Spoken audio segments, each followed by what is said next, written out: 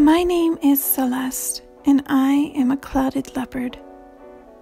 I would like to tell you a story from when I was a young cub. My mother and I were resting in the branches of a tree, covered by the shade, cooling ourselves on a hot summer's day. Suddenly, my mom told me to be still and quiet because there were humans walking below us. When the danger had passed, I asked her why we needed to be afraid. After all, we are strong, clouded leopards.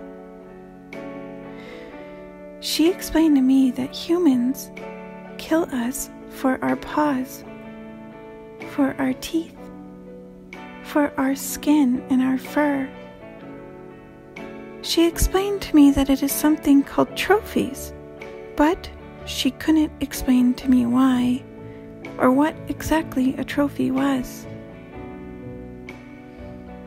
She explained to me that they cut down our forests, and that is why we had to go deeper into the forest. She explained to me that they destroy the local land so that they can build their own homes. And that is why we have to move all the time.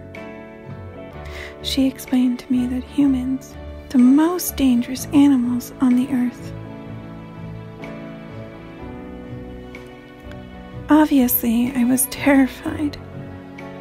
This explains so much, why we have to move so much, and why anytime we see those humans, I have to be as still as a stone. But the question lingered in my mind. What if something were to happen to my mother? I'm still a cub, and I don't know how to survive on my own.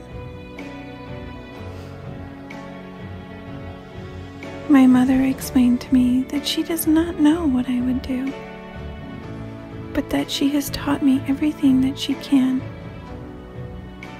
and that she believes in me, and that I can survive on my own if I have to. I asked her, "Mom, what if they kill you?" She told me, "My little one, we all come from the universe. So when you look up at the night sky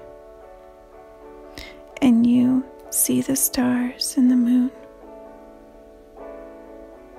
I'll be looking down at you, and you'll be looking up at me. And just remember, anytime that you see a human, run and don't look back."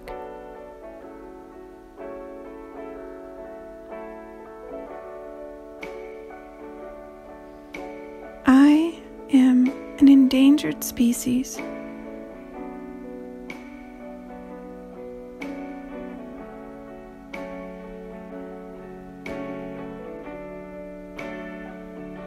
It is a heartbreaking thought to know that one day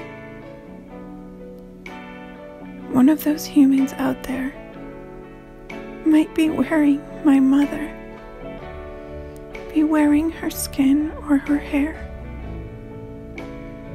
and I do not understand why, and I don't believe I ever will. I wish they would stop. We are only trying to live our lives